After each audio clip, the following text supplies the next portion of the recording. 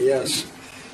My condition was I had been diagnosed in the United States with essential tremors. And my hands began to shake. It was hereditary. My father's hands shook. My brother, I have aunts and uncles. It was in the family. And I was told there's absolutely nothing that could be done for this.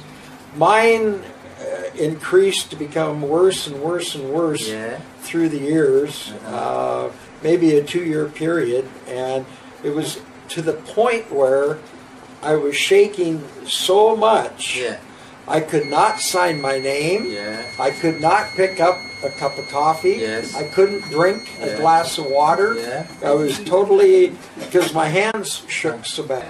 And so they put me on the machine here just last July, and after 30 minutes on the machine, I came out and I didn't have the tremors. Wow, miracle! It was, I mean, it was such a shock to me. It was incredible.